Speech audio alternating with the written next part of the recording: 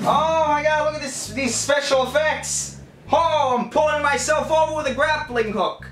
I'm such a good editor. How's it going, guys? You guys ready to celebrate? You guys ready to pop open the champagne of life and allow your soul to be whisked away on a chariot of dreams and butterflies? Because I sure am, because this channel has finally hit 100,000 subscribers.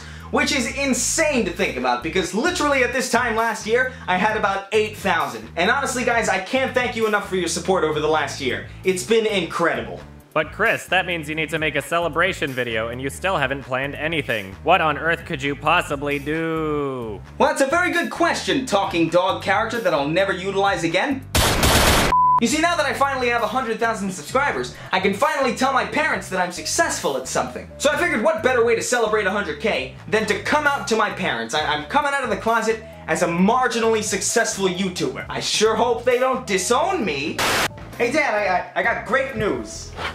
For crying out loud, man, why don't you get a real job? So I've reached 100,000 subscribers on YouTube. You know what, man? Even when you do good, you still disappoint me. Yeah, I know. It's a huge deal. And because of my newfound success, I've decided to move to California. I just want to say I couldn't have done it without all the support you've given me. You're not as funny as iDubbbz. I know. Finally. Off to California to become a full-time millennial. Things could not be better than they are right now. Boy, you got a fucking message, cunt. Hello? Hey Chris, I heard the good news. The big 100K. Oh yes, it's a mildly fortunate thing. Not that I really care, but I heard you're moving to California? Is that right? Is that accurate? Yeah, that's accurate. Why is it that you inquire? Well, I'm just kind of surprised you'd want to move to the West Coast.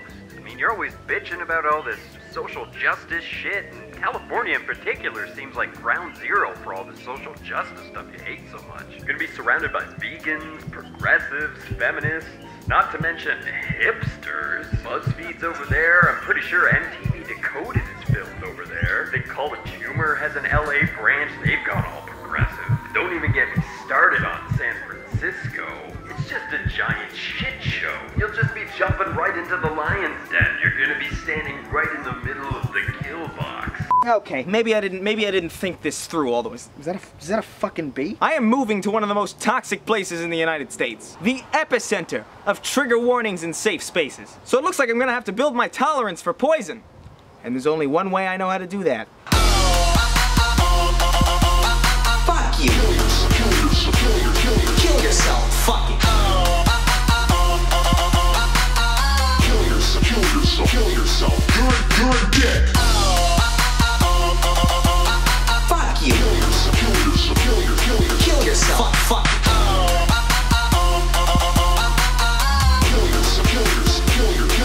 Shut the fuck up. Fuck you. Kill yourself. Fuck it.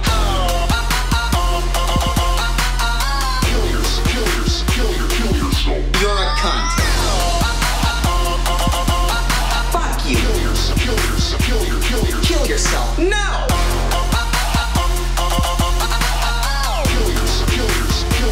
Drink myself to death with bleach. You kill yourself. Fuck you. Kill yourself. Fuck you. Kill yourself. I don't give a goddamn. Fuck you. Kill yourself. Fuck you. Kill yourself. Fuck you. Kill yourself. I don't give a goddamn. And that, dear friends, is how Chris got 100,000 subscribers. Unfortunately, he'd already consumed a lethal amount of bleach, so you can probably figure out how that ended up. Blah blah blah blah blah blah blah. Hello there. My name is Butthurt McWimacunt, and Chris has asked me to take the reins of the channel while he's in the hospital getting his stomach pumped.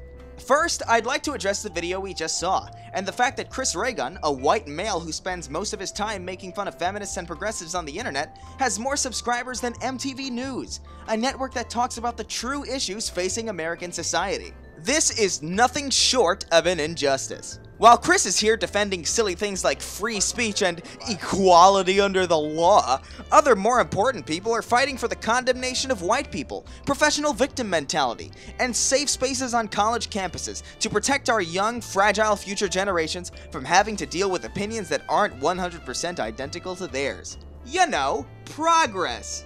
Now I know what you're thinking. Butthurt McWimacunt, how can I help support bastions of intelligence like Movie Bob and MTV Decoded and stand on the right side of history? The answer is quite simple. Step 1. Allow your significant other to have relationships with outsiders while ignoring you entirely. This goes especially for the men. Remember, there's nothing more feminist than a one-sided relationship. Step 2. Invent a convoluted and totally real sexual identity to solidify your oppression ranking. If you're a straight white male, your opinion is basically useless. But if you're a vagisexual genderqueer who goes by they, them, their pronouns, you are free to join the conversation. Because the only way to truly unify us in the fight for gender equality is to create as many divisive gender labels as possible so we can shun the outsiders. And step 3, the most important step, avoid YouTubers with channels that speak out against progressive values. These channels, and many like them, support free speech and gender equality, but they don't identify as feminists, which essentially means they should be executed on sight and driven away from their homes and loved ones. And one more thing, I've created a safe space just for people like you and me. I call it the Coalition for Unanimous Concurrence and Knowledge. You can find out more at the Cuck for the Future Facebook page. Thanks for tuning in, and remember, disagreement is heresy.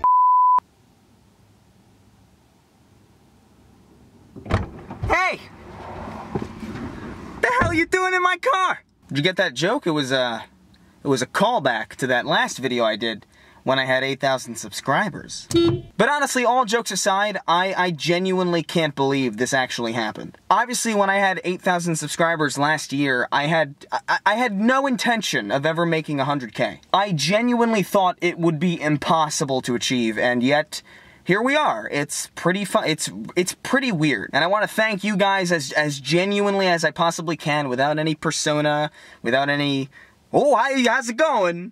Without any of that. Because honestly, you guys have given me something that I literally only have ever dreamed of. And that's the ability to do what I love to do as a job. Like, I can't believe that this is actually happening. It's honestly pretty insane. And I honestly can't thank my friends enough. And I'm talking about my real life friends who helped me shoot this stuff on location, and all my internet friends who helped me out. Sargon of Akkad, Vernaculus, Harmful Opinions, More Console, Your Movie Sucks, Glam and Gore.